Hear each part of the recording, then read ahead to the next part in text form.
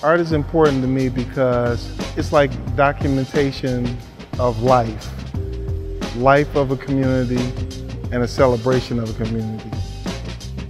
I just like the ideal of a large piece of artwork that just has a real big impact upon communities. The mural of the fresco here, I think this is by far one of my best pieces. Well, what I love about it is the composition, the storytelling.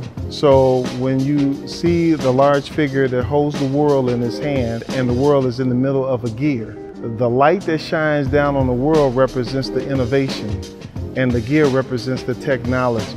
And the three women that's right next to the large figure, they represent Motown. So there's a lot of tapestry that's up in here that tells many different stories in this piece. The technique of the fresco is pretty much the same process that Michelangelo used when he did the Sistine Chapel, Diego Rivera used when he did the frescoes here in 1932 at the Detroit Institute of Arts. The technique is wet plaster and lime, marble dust, and oxidized pigments. Detroit is just a large canvas of different murals, and I just think it'll be a wonderful place to bring family, kids, and for people to come out of town to come and see the city of Detroit and its vibrancy.